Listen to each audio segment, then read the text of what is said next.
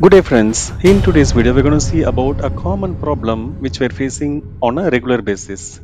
How to calculate the difference between 2 days. For example, we may have an issue to calculate the turnaround time in terms of days, or how to calculate the difference between two dates. Sometimes we may have a scenario where we need to calculate the difference between 2 days without Saturdays and Sundays.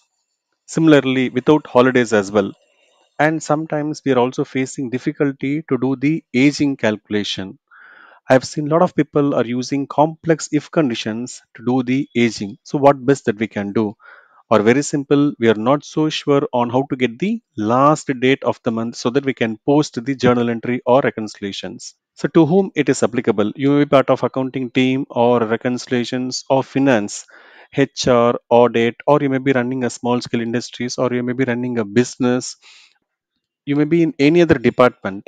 So for everyone, this particular video will be definitely useful because we're going to see the turnaround time calculation with multiple scenarios.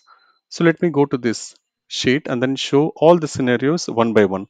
The first scenario, very simple. I want to calculate the difference between the end date with the help of start date in terms of calendar days. So what do you mean by calendar days? All days inclusive of the month. So we are not going to exclude any weekends here. So how to do that? Very simple. Equal to my end date minus my start date. That's it. So I can double click so that I'll get the answer for all the cells. Now the second scenario, I want to calculate the difference between these two dates, but only in the working days. So when you say working days, weekdays or businesses, which means that we are trying to exclude the Saturdays and Sundays. So what is the formula to calculate the difference between 2 days excluding the weekends? Equal to network days. Network days of open parenthesis. This is my start date and this is my end date. Close the parenthesis and press enter. I'm getting the answer as 9. So here the answer is 10, here the answer is 9. Why? Because this formula is excluding the Saturdays and Sundays. So this is how you can get the result excluding the weekends. Let us see the third scenario.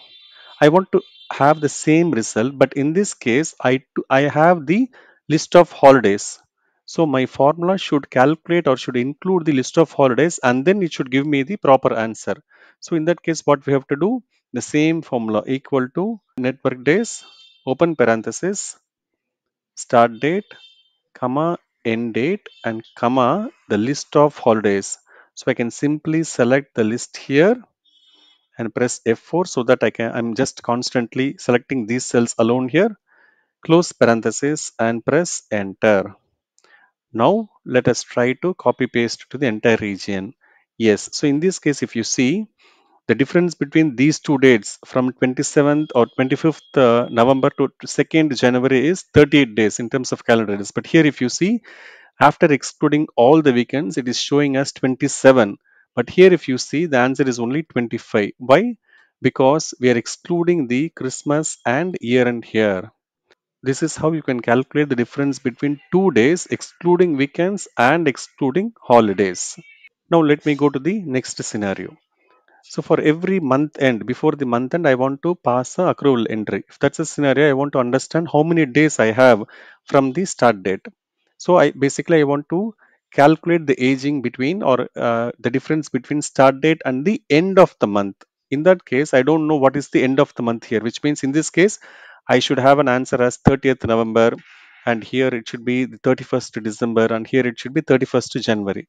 So how to retrieve the end of the month date? So let me place a cursor here, equal to EOM. EO month stands for end of the month. Pressing tab and then start date is this one and press month. So if you put an answer as 1, then it will show the next month end date. Or if you put 0, then it will show the current month end date. For example, in this case, 20th November and my end date of this month is 30th November. So let me drag and drop to the entire region. If you see here, my answer is 30th November or 31st December or 31st January.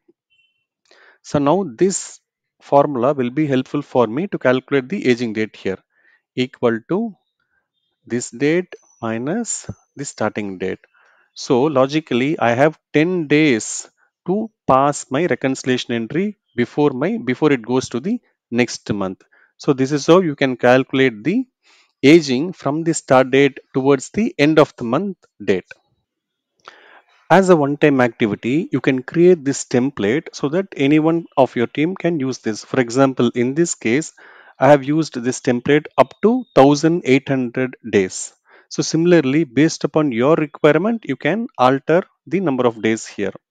So now, instead of writing a complex if condition to arrive the aging bucket, what I'm going to do, simply using the VLOOKUP condition, selecting my number of days here, and then press comma, go to the aging bucket, select my aging bucket, comma to comma false. So I'm getting the answer here. Simply double click on the right extreme side, you are getting the whole answer here. So this is how you can simply calculate the aging instead of writing the complex if condition. So I hope you're enjoying this video. I'm sure it will be very, very helpful for you. So please share this video to your friends and colleagues. Thank you so much. Have a great day. Bye bye.